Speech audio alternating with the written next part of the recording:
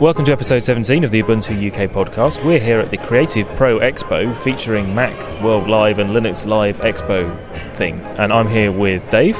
Hello. What have you been doing the last couple of days? I've been manning the Ubuntu stand and telling people about Ubuntu. Okay, and Alan's here as well. What have you been doing the last couple of days? Handing out CDs, answering technical questions, much the same thing as Dave, really.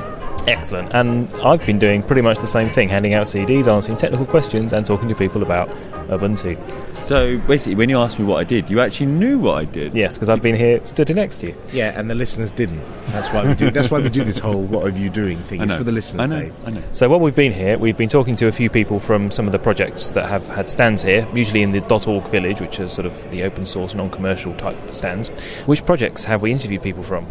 Debian, OpenNMS, Joomla, and Postgres. Or yes. PostgreSQL, as we're PostgreSQL. supposed to call it, apparently. Sounds like a fun-packed show. Alan and I are here with Ryan from the Joomla project. Ryan, what's Joomla? Joomla is an open source content management system that allows you to manage the content on your website so that you don't have to worry about dealing with code. The basics of Joomla allows you to create pages on the site and edit pages, but as it's grown over time, it allows you to do more than that. You could even enter in things like photo galleries, event systems, a whole lot of stuff beyond just editing pages on your site. So is there a basic Joomla package, and then is there like a concept of extensions and add-ons you can add for like photo gallery or whatever? Yeah, the concept we have as a development team is to start with building a strong framework. That framework includes with it one very popular component called the content component that you get just from downloading Joomla from our website. Beyond that, we have an extension system that allows you to extend Joomla to do everything from photo galleries to podcasting to whatever your needs might be. I would say that the unique thing about Joomla and a couple of the other more powerful open source CMSs is that they've gone beyond just publishing content, and by having more modular constructions of their framework, have allowed groups, anything from government organizations to candidates for political office to nonprofits and companies, a whole variety of audiences can use Joomla and publish it not just for content, but even just to have, say, events. I know organizations that are using it just to publish events, and they're not even using the main content component in Joomla. One issue I've seen with some content management systems is that someone can install one and put their content up. From a visitor's point of view, it's very easy to spot that it's a site made in a particular engine. How do you make your site, if you're using Joomla, stand out from the others? The number one thing we tell folks that they're trying to make their site look different from the Joomla mold, let's say, is to not think about Joomla when you're going through the design process of making your site. Think about the design, think about your audience, figure out what they want, and then design to that. After you've created your design, if you're lucky enough, you've got a designer or you can use Photoshop yourself, and you're slicing it up, then think about how it needs to be integrated into Joomla. By making sure the design comes first, you're going to do a much better job of breaking that mold of being, the basic 3-column with bubbly modules. You're going to go well beyond just that. There are people out there who provide the service of customizing a Joomla installation to your look and feel, I guess. Yeah, we have a really robust ecology of developers and designers and third-party component and extension creators. And the nice thing about that is when you have a community this large, you have specialists. So due to its maturity, you have people that just do template designs from scratch.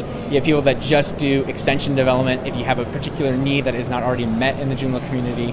And just by the way in which we've tried to encourage the communities to grow, you found that there's a lot of diversity in those people all around the world, actually. So you say it's a very well-established community. How long's Joomla been around? Joomla came about in August of 2005. It technically is a fork of the Mambo project, but it's the most interesting of forks because the entire core development team left Mambo and went to Joomla. So we didn't lose anybody during that transfer. A lot of us call it a rebranding. Mambo had been around since about 2001, I believe. So the project and the strength behind it have been there for at least 7 years. But since then, really in the last 2 to 3 years since Joomla became Joomla, we've seen a huge change in that we went from a procedural framework to an MVC-based framework, so much more modular, a lot easier to write components for, and template designers love it because you get to write the HTML and the design output that you want. So why Joomla? What's the name for? Oh, the name itself? Yeah. The name Joomla or the term Joomla in Swahili means community or coming together. Our foundation that runs the project, the nonprofit that runs the project, is called Open Source Matters.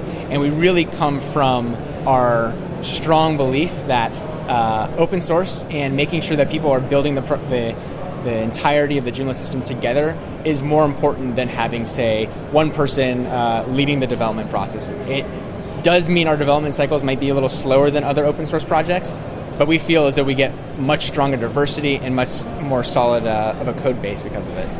And it's Joomla with an exclamation mark at the end, isn't it? What's that about? Yeah, I think what happened when we first got the name is that if you add an exclamation mark to something, you have that punctuation and it's easier to make it trademarkable in other countries. And because Joomla is actually a word in some other language, that could be interpreted in different ways of not being unique enough.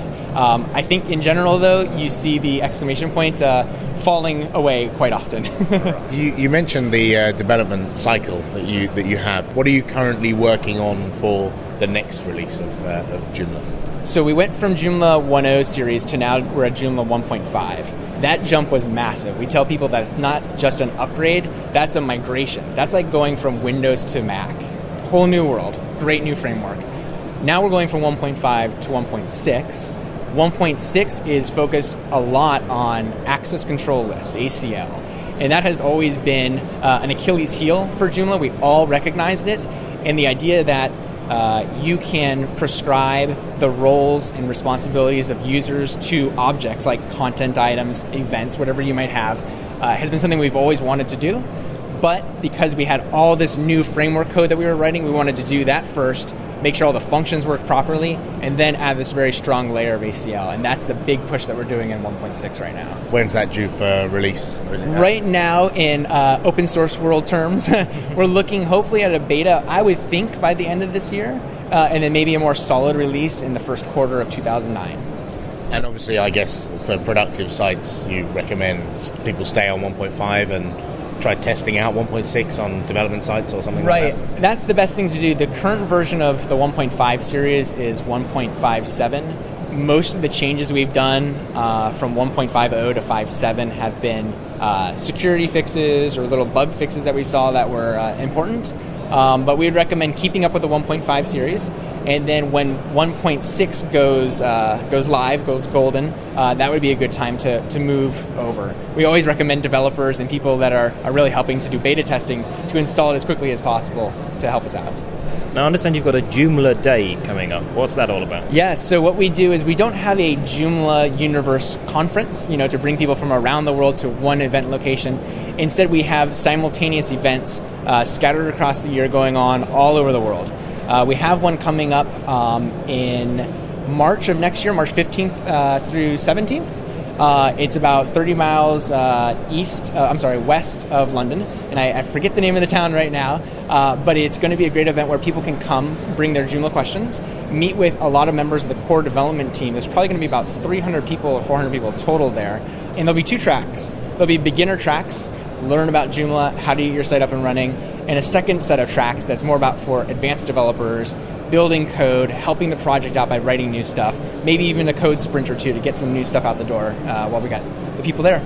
So will people have to pay to get in? I think there is going to be a small fee. I would believe it's going to be under £100. But the nice thing about that is we make sure to keep it as low as possible just to cover the basic costs. And anything that's left over goes right back into the community to the Open Source Foundation to help out. Excellent. So where can people find out more about the Joomla Day? You can find it out on the main website at www.joomla.org. And there's an events section there that you can learn more about the events happening specifically here in the UK and then anywhere else in the world that you'd be interested in. WordPress, Drupal, Joomla. Why Joomla over those? Gosh, that's the $1,000,000 question. I've sat on enough panels at conferences next to Clone and Drupal representatives, and after doing that panel about 6 times, we've really said it comes down to things like, what color do you like better, blue or orange? And the reality of it is, I think it's a preferential opinion at this point. If you had a developer from Joomla and a developer from Drupal sit down and answer your question, say, can you make your system do this? We would always just say yes, and I'm sure there's some way we can both do it. The question that I think most audiences need to take into account is, what is your end user community like, and how are they going to be interacting with it? What's more important, the UI and the user experience, or the ability to dive in there and have a strong framework to extend and build more code on? I think Drupal has its strength in a very strong developer community. I mean, their slogan is community plumbing. We come from a slogan that was power and simplicity. We're very end-user focused. And so I think that those folks that are really looking just for a good interface to manage their website, Joomla is probably going to be right for them. Those developers that really want to get geeky and build a lot of extensions and new things, Drupal might be a good start for you right now. Of course, I think Joomla is good for everything. But Excellent. Thanks very much for talking to us, Ryan. Thank you very much.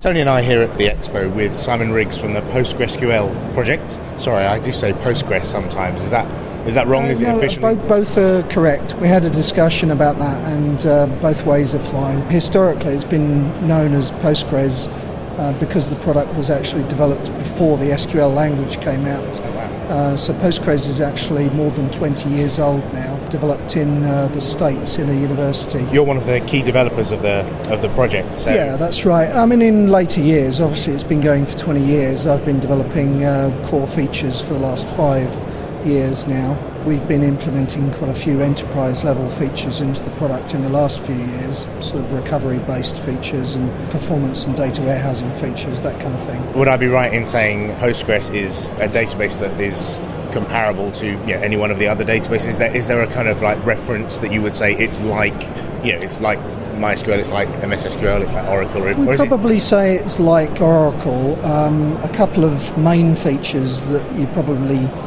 need to know about Postgres. First of all, it's an SQL database, okay? But it's designed from the ground up for concurrency, so you can handle lots of different users all accessing the database at the same time. Postgres invented a feature called multi-version concurrency control, which Oracle copied, and now everybody's trying to do as well. But the main feature of that is it allows somebody to write some data at the same time that somebody else is reading the data, and they both see a consistent viewpoint. So it's a very important technology, and that's why I say it's like Oracle, because Oracle has that now as well. So is that in part related to the way in which objects are locked within the database to ensure? Correct, yeah. It's a very complex and clever scheme that we use, so that one person sees a particular viewpoint of the data while somebody else is updating it. So as the first reader sees the data, they will continue to see the old version of it while they access the data, all the while the next person is actually updating the value. It sounds a little strange, but actually the effect when you have multiple people working on the database is to greatly increase performance and accessibility, because nobody ever has to wait for the other person. Yeah, everybody gets on with their work without bumping into each other. So you don't get so much of a deadlock situation that you might get. Yeah, deadlocks are a significant problem, but they also cause lock waits and that kind of thing. So a lot of other database systems, when you issue a query, you sit and wait for it. And obviously, if you've got a website, sitting and waiting for an answer, bad thing. So that's why Postgres is very popular with people building complex internet applications. Is there a reason for putting some of these enterprise features into sort of drive adoption in the enterprise field? Is it somewhere you'd like to see more Postgres deployment? Well, Postgres is already very heavily deployed across the world. Significant number of large telecommunications companies use it. It's very heavily used by people building anything that requires lots of data, because its other characteristic is it's very extensible and it supports a wide range of data types.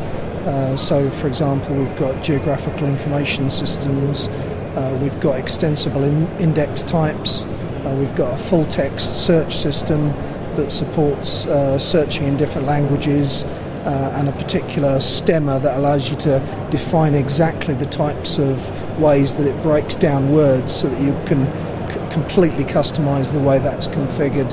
So whether you're sort of searching archaic library type texts or just modern chat room type text. You can vary the types of things you search and store. Would you recommend it for people who are just starting out with databases? Perhaps they just want to set up a simple database-backed website.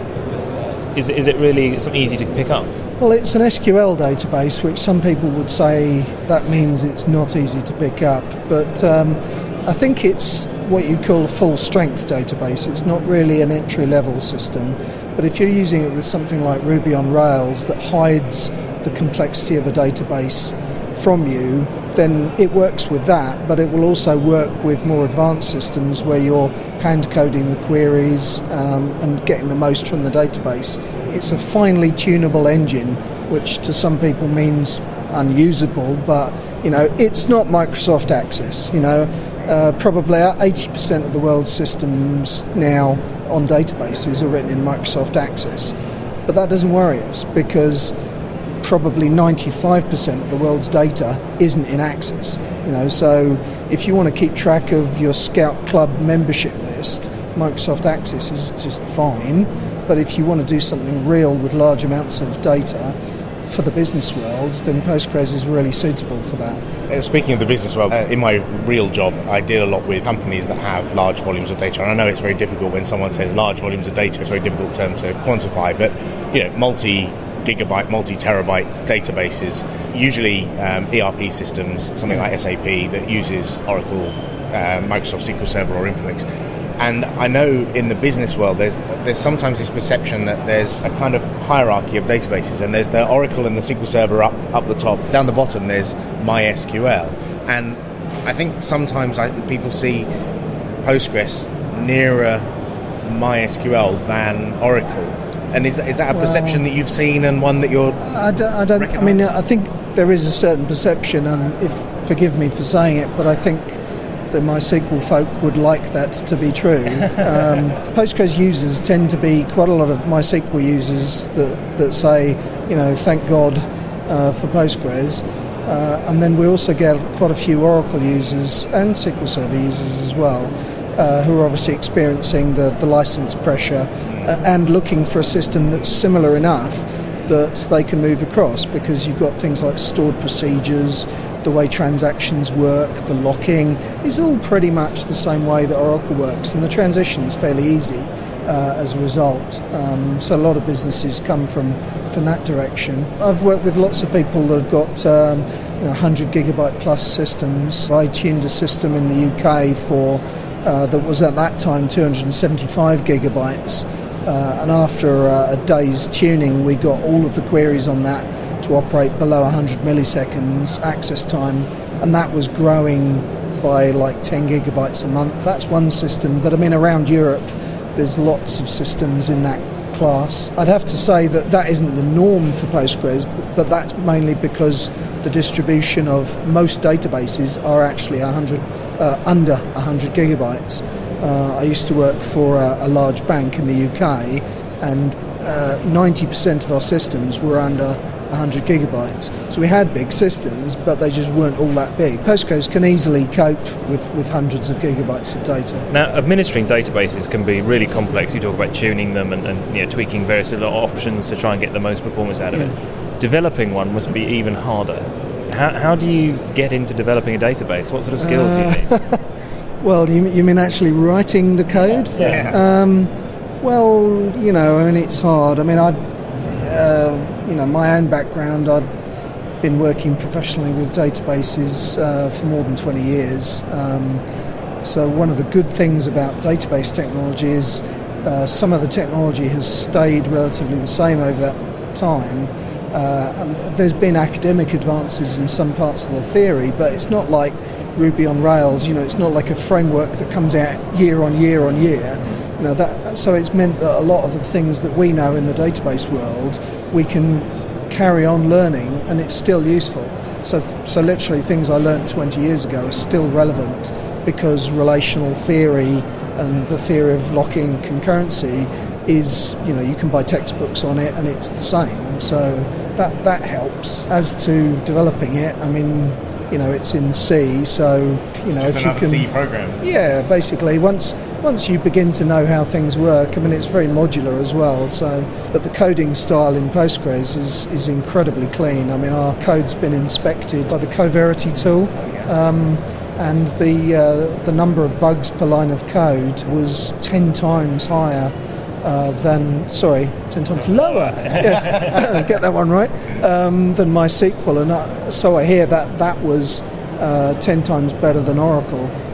So we had something like 1 bug per 30,000 lines of code. So the academic research community in databases, all of their projects use Postgres. You can read the papers on it that say, we wanted to investigate this, and we took Postgres and we added this to it, and then they describe how it works. And there's dozens of papers using Postgres, and none at all, as far as I'm aware, using MySQL. You clearly have high standards in your coding style, and it's a complex topic, albeit it's been around for a long time. Yeah. Does that make it hard for you to get new developers on board to help, or is that not something you've had a problem with? Well, I think the ones that we do have are very good. They're very committed. I think it takes a long time to learn some of the innards of the code base, and I'd have to say, obviously, as we work on it year on year, the code base gets more complex. So, that might be seen as a barrier, but we get lots and lots of developers. I mean, most people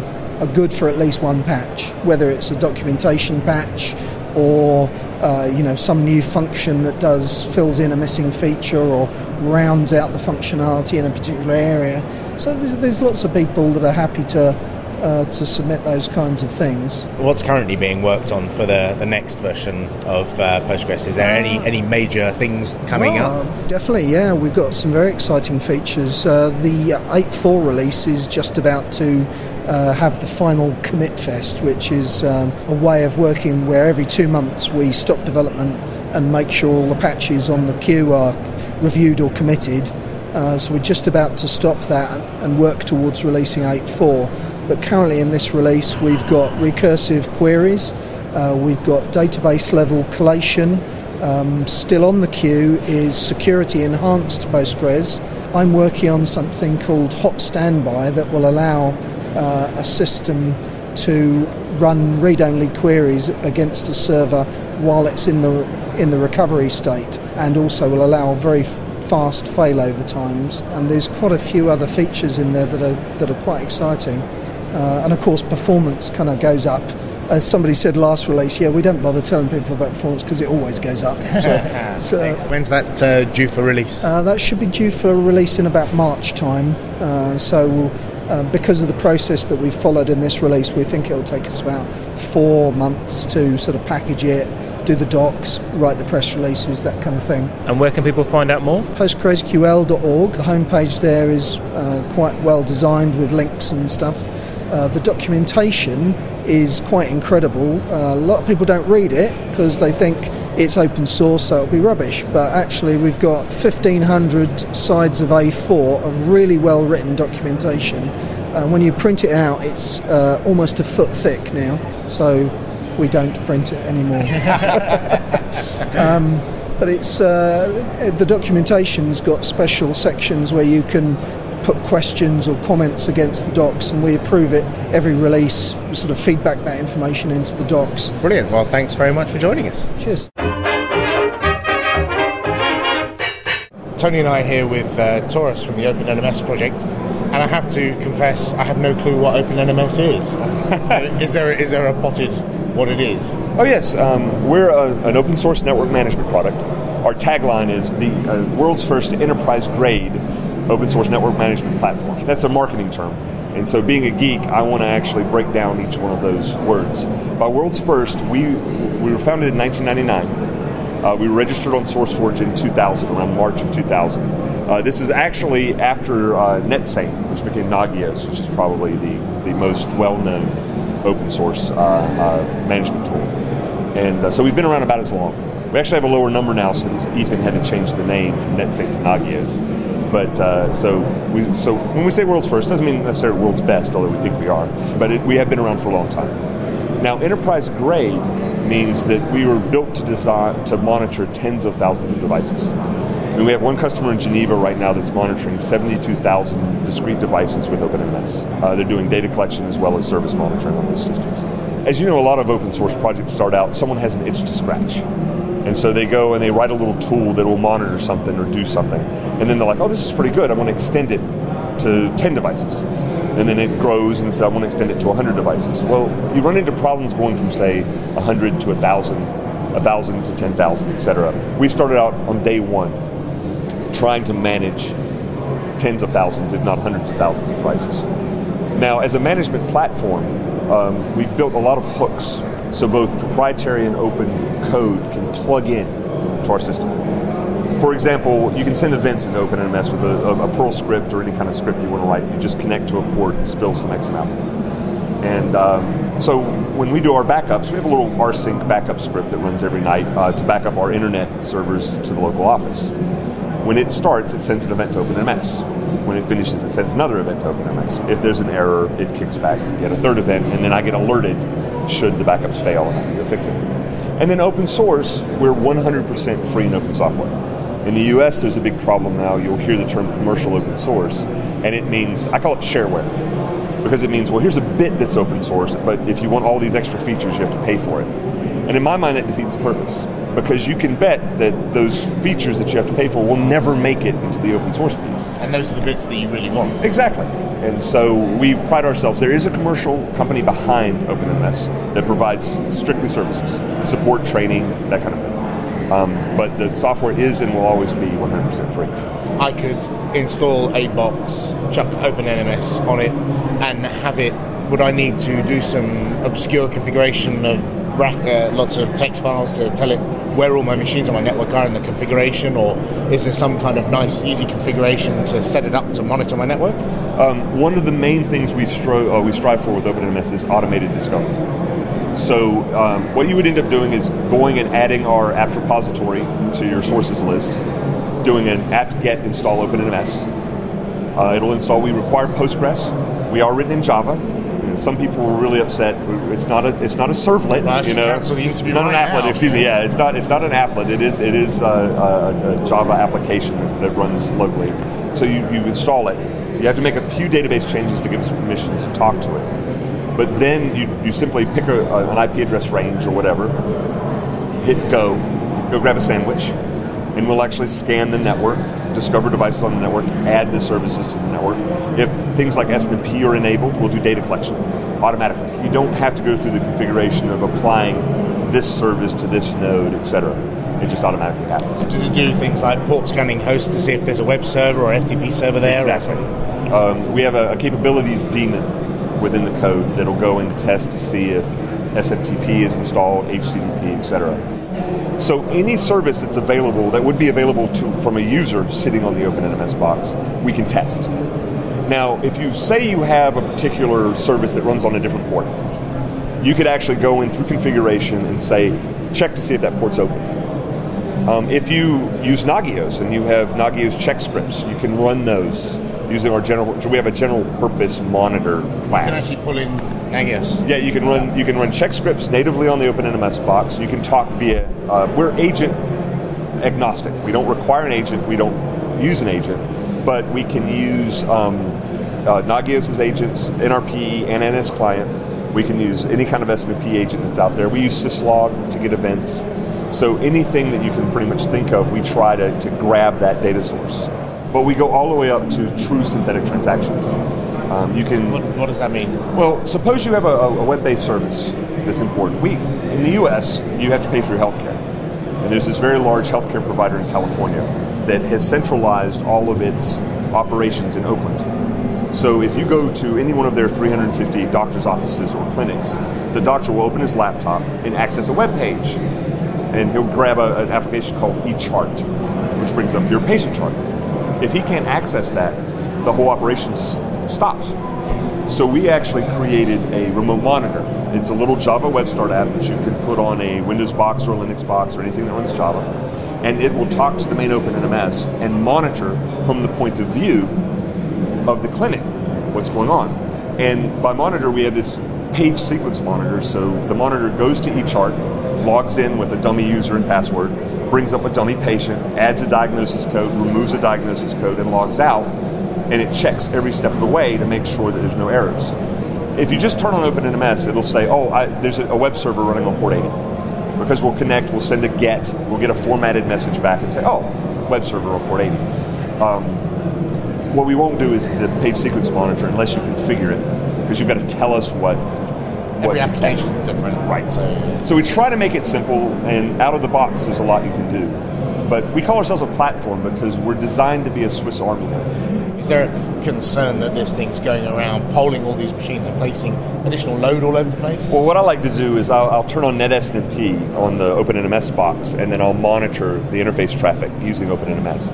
And it's usually, even on the large networks, you would be surprised at how minimal the traffic addition is. Now, when we're talking like this company in Geneva that's monitoring 72,000 devices, yes, that's a very beefy box. We actually put the database on a separate box, and we use an EMC SAN to store the data. I've got this thing discovering whether everything's there and checking the services are running okay. What reporting do I get? Well, there's a couple of different types of reports. We do the performance graphs, so you can see historical data. We also have a very robust thresholding process. So not only can you do absolute thresholds, like let me know when my free memory gets below 100 meg, or let me know when the CPU's at 100%, or my disk is at 99, we can also do relative thresholds. So, if it suddenly increases or decreases by 20% for whatever reason, let me know. We also come with a built-in notification system. So for every event that's generated, you can trigger notices. And that would be emails, an email. Right now, out of the box, we support emails, SMS. We can do XMPP. So if you have a Jabber, So both XMPP Group, which is a chat room. So you can create a persistent chat room, and all your status just scrolls by, and people can join or leave. And you can also send to individuals. But the way it's structured, you can easily plug in any command you want. I have a customer in Singapore that has they have a third shift that tends to sleep. So if anything goes off during third shift, it actually sounds like klaxon. It sounds like a siren that he uses using a script he wrote. And then we've actually used Festival to call up and actually call your cell phone and then actually speak the text of the problem to you. If you are interested in things like network management, not everyone is. I mean, it's a non-sexy, somewhat. It's like being interested in oil changes on your automobile. No, but if you're a sysadmin, it's one of those required things. You don't want people coming to you and telling you something is broken. You want to know about it before they right, find preferably before they ever realize it's exactly. broken. Yes. And that's who we appeal to. And so if you're that type of mentality, OpenNMS can be extremely rewarding. But it may take some time. Now, we are trying to set up some UK-based training. So we looked at training facilities down near Borough Market. So if you keep your eye on the website, you may see within the next month or so some training.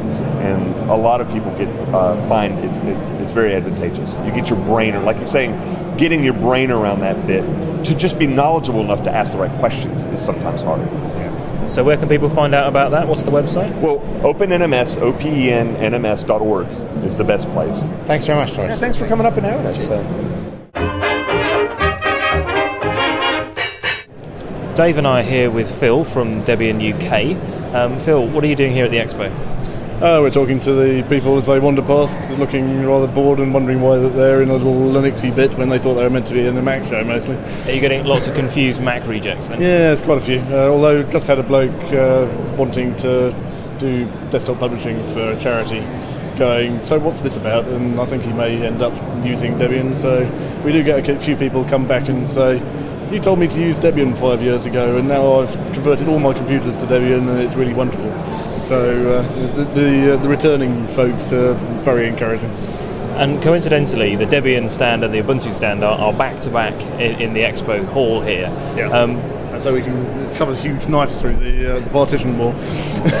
Well, Debian and Ubuntu have got a bit of a strange relationship at times. I mean, everybody who's on the stands is getting on really, really well, but sometimes there are some tensions and stuff. What's the relationship between Debian and Ubuntu? So it's a derived distribution, like a whole bunch of other distributions. Xandros is one, Linspire, I think. The stuff that's on the PC, that's a Debian thing, and most of the other derived distributions are less involved with Debian than Ubuntu is. So I don't see how anybody can complain about it, really. So what are the strengths of Debian? Why does it make it so good for deriving other distributions from it? It was sort of set up in order to stop the Unix wars that broke up Unix in the past, and the intention was that people derived off Debian, and because there's no company, there's no, the problem that Mandrake had deriving from Red Hat was in part because Red Hat don't need the competition and would act to frustrate Mandrake's wishes, whereas there is no reason why Debian would want to frustrate derivers, because it's the more the merrier as far as we're concerned. So I'm right in saying Debian doesn't actually have financial backing? I mean, for example, Ubuntu, some of the developers are paid by Canonical to actually work on it. So Debian, none of the developers are actually paid by anybody. It's all free and open. Most of our developers are paid by someone. Just yes. And some people are paid specifically to work on Debian because the company that they work for uses Debian so much that it's worth having some of their internal developers spending time on making sure that the operating system they use is worthwhile, and they see that it's cheaper to do that than it would be to go and hire someone else to maintain some other operating system. Debian is powered by enlightened self-interest. People may think that we're all altruistic, but basically I make my living out of selling Debian support. I'm quite unusual in that. Most Debian people don't actually make money out of Debian directly in any way at all. The people behind Debian don't actually have a financial interest as such when they're actually making choices about what goes into distribution. They're not subjected to sort of commercial pressures, I guess. Yes. Yeah, we don't have a marketing department, as you can probably tell. If there was a marketing department, they might have said something about your kilt that you're wearing. Yes, well, this is the Debian tartan, of course. Oh, right, okay. So why is it the Debian tartan? Because it spells Debian in Morse code. Wow. I didn't know that. Yeah.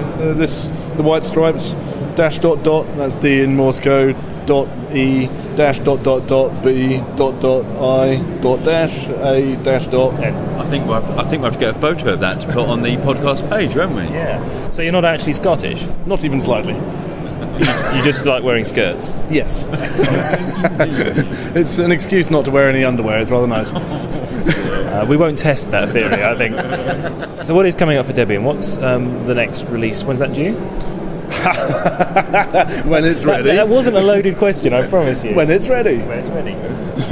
When is it likely to be?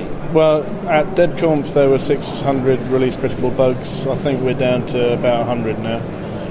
DebConf was in August, so if you believe in plotting graphs and things, the thing is that we can obviously get rid of all the release critical bugs by removing all those packages that have got release critical bugs. So if someone gets fed up enough with it not releasing, then it'll just be, well, all those packages are out, because almost all the release critical bugs are now not in vital packages. So we'll just be missing a few packages, and if people need them, they can get it from unstable instead of, or testing, which is we have, in Debian we have unstable, testing, and stable. And the stable releases are not like Ubuntu every 6 months. They're when we manage to beat it into shape, which I think probably has averaged about every 18 months over the years. We're doing a bit better now. There have been occasional releases that took pretty much forever. Well, when Ubuntu was making its first releases, it was at the time that Debian had quite a long gap between stable releases. That was I think that was one of the motivations behind Ubuntu originally. People were fed up with having stable being 3 years out of date.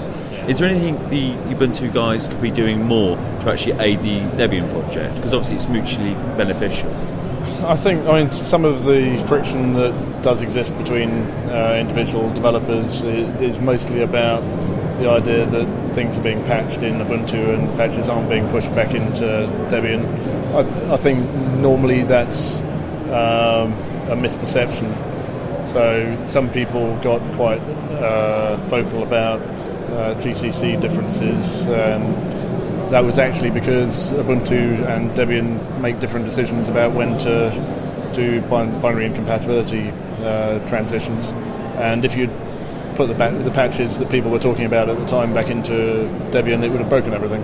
And the people that were deciding not to push it back into Debian knew that and were maintaining both packages, in both Ubuntu and in Debian. So if it's the same person doing it, then you can't really justify a complaint about not pushing the badges back in. You'll find more of a fight between the users because they're tribal than you do. The developers are all down the pub having a drink, and then you've got this war outside where the users are going, Debian's rubbish, or Ubuntu's rubbish, or Red Hat's rubbish. Or in Ubuntu, we come up with version numbers and our code names. So, for example, Hardy Heron, and names like that. Now, I understand Debian also has similar names. What's your naming scheme, and how do they get picked? They get picked by the release managers. But they get picked from a dwindling pool of names of characters in Toy Story 1. So we've pretty much run out of names.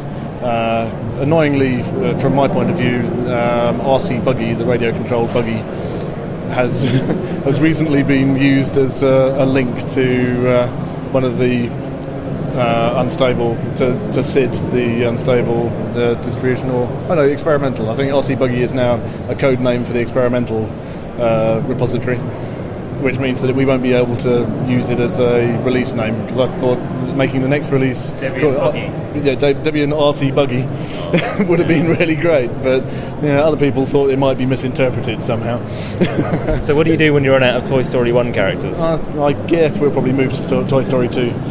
And why Toy Story? Because Bruce Perens, who was the project leader at the time, worked for Pixar, and Pixar made Toy Story at the time, so he was working as a sysadmin in Pixar, not actually on the film, but keeping the systems running at the back end. And so that's how it started. Where does the name Debian actually come from? That's Ian Murdoch is the Ian bit, and his wife Deborah. So it's a bit like the sort of blue strip across the top of a Ford Escort. It's rather embarrassing, but I quite like the name. It's worked well, but its origin is a bit dire, really, I would guess. So Debian is the Ford Escort distribution. Yes. The distribution for Ford Escort drivers. Where can they find out more about Debian? Debian.org, or you can. I run the UK mirror, which is www.uk.debian.org. So if you're downloading stuff, it's more efficient to do it from there than from anywhere else. Ubuntu users are generally using Debian sort of directly from the universe and multiverse stuff is pretty much what Debian is. Excellent. Thanks very much, Phil. All right. Cheers. Time for the competition result. And in the last episode, we asked you how many of our £20 Canonical Shop vouchers it would take to buy the DB2 IBM support thingy from the Canonical Shop. Now we had about 30 answers, and they were all correct. Some of you added... One way or another. Yeah, some of you added VAT and some of you didn't. But Laura's got the winner. It's Willem Lichtenberg. Congratulations to you, and we'll be emailing you the details of the voucher, which was the prize. Apparently, we actually forgot to say when we set the competition what the prize was. But given that it was a prize about £20 vouchers for shop.canonical.com, it should have been fairly obvious that was what the prize was. We haven't got a competition to set in this episode, but listen to the next episode when we'll be setting a new competition for something probably equally as exciting. This has been a bit of a special episode with all the content from the expo, so we're not going to read out your feedback this time around, but we'll have a lot in the next episode. However, you can still get in touch with us via the usual means. Send your suggestions or material, tips, rants, reviews to podcast@ubuntu-uk.org. You can find us on Twitter at twitter.com/EUPC or Identica at identi.ca/EUPC. Or you can join us on IRC on the Freenode network at #Ubuntu-UK. Find us on Facebook, search for Ubuntu UK Podcast, or leave us a voicemail on 0845 508 1986. And thank you very much once again to all of our mirrors. So that about wraps it up. It's been a good couple of days, I think. How have you found it, Alan? Yeah, it's been quiet, but Yeah, it's been good fun, and we've had a bit of banter with the Debian guys who've had the stand behind us. We've been giving out advice about Debian, and they've been giving out advice about Ubuntu. It's been good. There were some reasons where Debian might have been more suitable, and I know I pushed at least one person to go that way. And we've had Ubuntu installed on a PC from the stand opposite us, TransTech. We wiped their SLES install and put Ubuntu on there. And the VMware guys wanted to run Ubuntu inside their VMware product on macOS, I think. Yeah, I was just walking past them, and they said, "Hey, can we have a Ubuntu CD so we can try running Ubuntu to show off?" And I thought, "Hey, great, showing off Ubuntu on a Mac, go for it." It's also worth mentioning that Drobo are here as well for our obligatory Drobo mention in this episode. So if they do it again next year, it would be good to see more people from the loco helping out. There have been quite a few people here, but it's always good to have more hands. It's been interesting seeing the mixture of Mac people and Linux people, and we've had loads of Mac people come over, so it's like a whole new audience, really. You don't get at a just Linux event. The Mac people seem to have that kind of affinity with us. I don't know if it's an anti-Microsoft thing or pro-choice thing, but the Mac people come over as quite friendly, and they've been interested in running Ubuntu on their Macs and also on PCs they might have.